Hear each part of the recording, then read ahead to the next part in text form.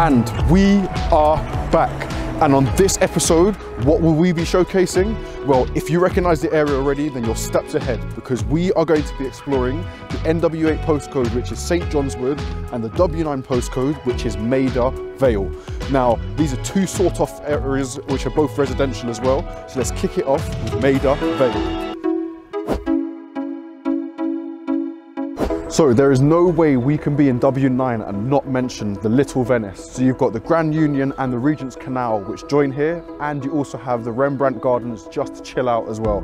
Now some of the properties overlook the canal from a Regency period, and these are terraced properties with white stucco fronted exteriors that have stood the testament of time since the 19th century.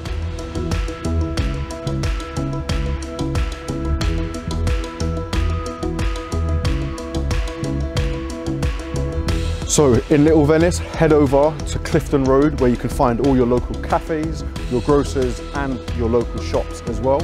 And in the area you have the special Raoul's Deli and Cafe.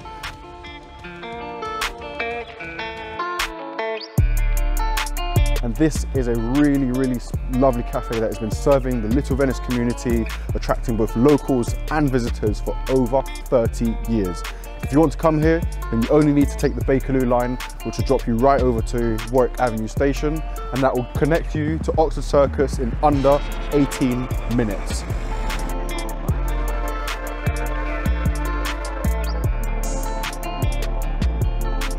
So the BBC Maida Vale studios can be found on Delaware Road, and they hold 7 music and radio drama studios.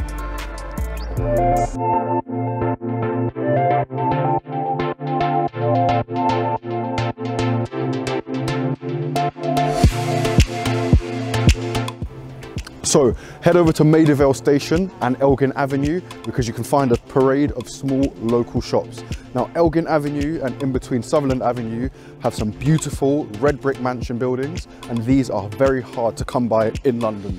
They're purpose built and they're super spacious with the layout as well. So think twice before you pass up on an opportunity to snap one of these up. However, if you still want to live in the area because you like the charm of Maida Vale, but you want something that's a bit more homely, then of course you can head over to Biddulph Road or even Ashworth Road as well, and you can find some there as well. So if you're into fitness, then you are going to love Paddington Recreational Ground, especially if you're into track and field and football, because this is known as the locals as Paddington Rec. You can either walk your dogs, chill out on the grass, or just simply enjoy the greenery.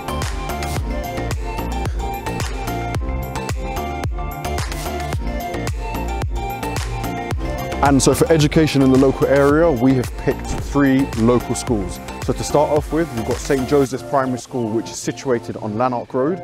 So this school has recently received a good inspection rating from Ofsted. And secondly, on Lanark Road as well, you have the secondary school, which is St. George's.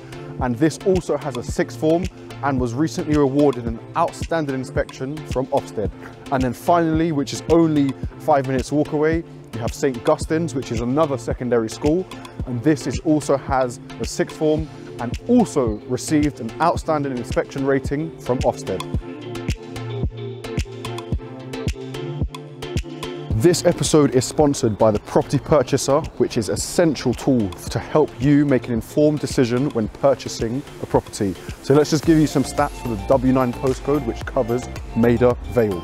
So in this area, there are a total of 109 streets, and there are 1,200 and more houses and over 17,000 flats and apartments. Now, in the last 12 months, we've had over 153 sales, and the average household income here is over £109,000. So the average pound per square feet in this area stands at £1,023, and that brings the average property price to £798,000 and more. So the total value of all of the properties in W9 combined stands at a whopping £14 billion. And of course, the most expensive street in W9 is where we're stood on right now, and that is Randolph Road, and that the average property price here is £4.7 million.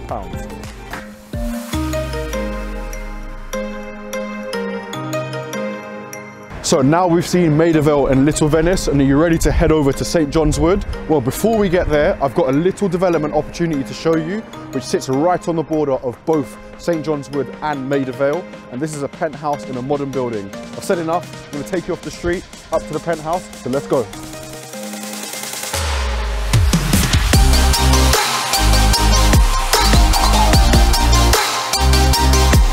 Step right into this development opportunity, which is going to be undertaken by Embasslan. So, if you're not familiar with them, check out our South Kensington video, because we covered one of their one bedrooms, and that will give you a taste of what they offer. So, this is the first bedroom, which is north-east facing. So again, this is going to benefit from some really good sunshine. It's really, really spacious. You could also have this as the principal bedroom if you wish. Has its own ensuite, and of course it has its own private balcony as well, which is always a luxury to have. But now let's head on to the second bedroom. So this is on the southwest and west facing orientation. Again, really good for afternoon and evening light. It's a really spacious bedroom. It's got its own ensuite as well. And then you've also got your private terrace. So that's another added aspect to it. I don't know how many properties in this area have multiple balconies, but this is definitely one of the very few. And it's a penthouse as well. Just remember that. Follow me through. So you've got your guest bathroom. So this is here. This is really straightforward for your third bedroom or for your guests that are going to come over as well. Bedroom number 3, again on the west and southwest facing orientation. And obviously you benefit from the natural light. It's got good storage area, and there's even an extra space if you wanted to add a home office just because of the configuration of the room. But now let's head into the reception room. Open plan and spacious. The amount of space in here for open plan reception room is amazing. Remember, this is a penthouse on the top floor in Maida Vale St. John's Wood, in a new building which is very scarce and hard to come by. So this is ticking a lot of boxes before construction has even started. Now, this developer's obviously going to make this look fantastic, and depending on when you get in touch with them, because it's likely when this video is available, this is going to be under construction, but you may be able to have a few tweaks yourself. So if you're interested, make sure you get in touch as urgently as possible. And I'm sure you probably noticed just behind me, you can see through these windows, is the terrace. This is the third outdoor space, and it is large. As you can see, you've got southwest and west facing. So really, once you've either come home or you've finished your work at home, listen, have your friends over, have your family over, sit outside in the summer and just enjoy the beautiful sunsets that you're going to be able to enjoy here. And now we're going to head to St. John's Wood and show you the area. Let's go.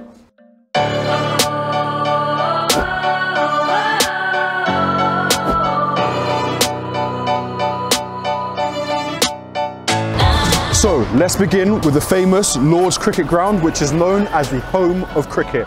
Chances are you've already been here because this venue holds a capacity of 30,000.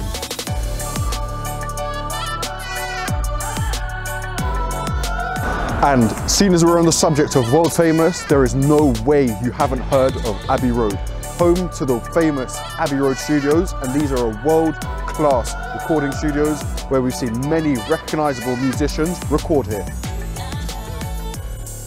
So as for green spaces, we'll head to the southern end of St. John's Wood High Street for the small St. John's Wood Church Gardens. And if you're looking for the big parks, well, right on your doorstep, like just here, is Regent's Park, and then you also have the Primrose Hill as well. Now, we'll be covering these two in their whole other episode, so make sure you stay tuned. But now let's show you the rest of St. John's Wood.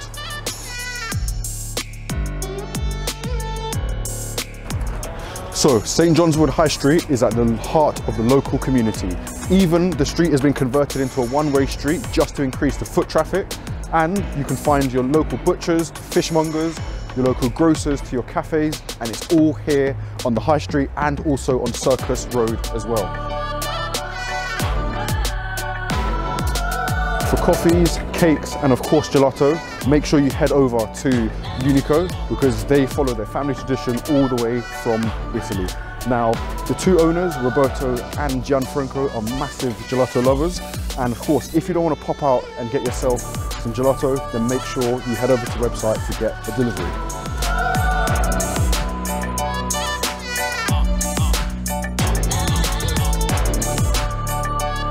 So let's focus on some of the residential aspects of this area, and we'll kick off some of the stats that come from our proud sponsor for this video, the Property Purchaser. So these are effective as of February 2021. So in NW8, there are a total of 149 streets, and there are over 1,800 houses and over 15,000 flats or apartments. And in the last 12 months alone, we've had over 200 sales. Now, the average household income in the area stands at over 91,000 per house. And if you're looking for the average pound per square foot, this is going to run you up 1096 per square foot. So that's 1,096 average per square foot in the area.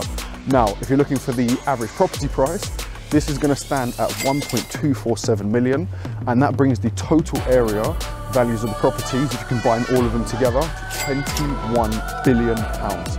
And if you're looking for the most expensive street in the area, this stands at Cavendish Close, which is over 11.6 million pounds.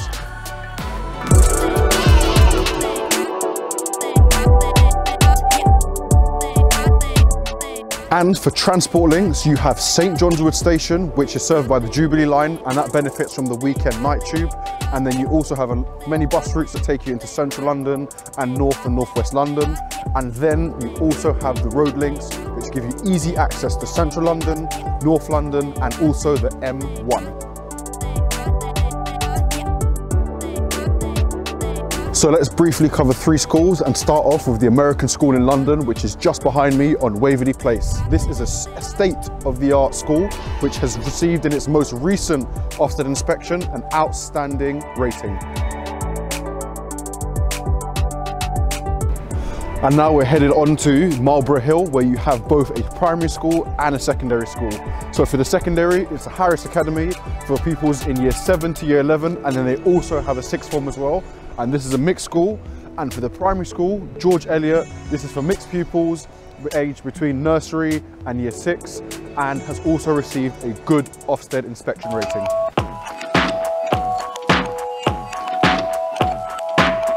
And we are at the end of the episode, where we've just seen both Maida Vale and St. John's Wood. These are 2 unique areas which both have something unique to offer, but there are also a lot of similarities as well. Let us know in the comment section below which is your favourite area between the 2. And also don't forget the development opportunity, which has 3 outdoor spaces and is a 3-bedroom penthouse on Maida Vale. And a proud thank you to our sponsor, the Property Purchaser. So these stats have been provided to make sure you make an informed decision when purchasing a property. So make sure you check out the team at Property Purchaser and chat to Taiwo. Other than that, as always, like and subscribe, and I will see you next time.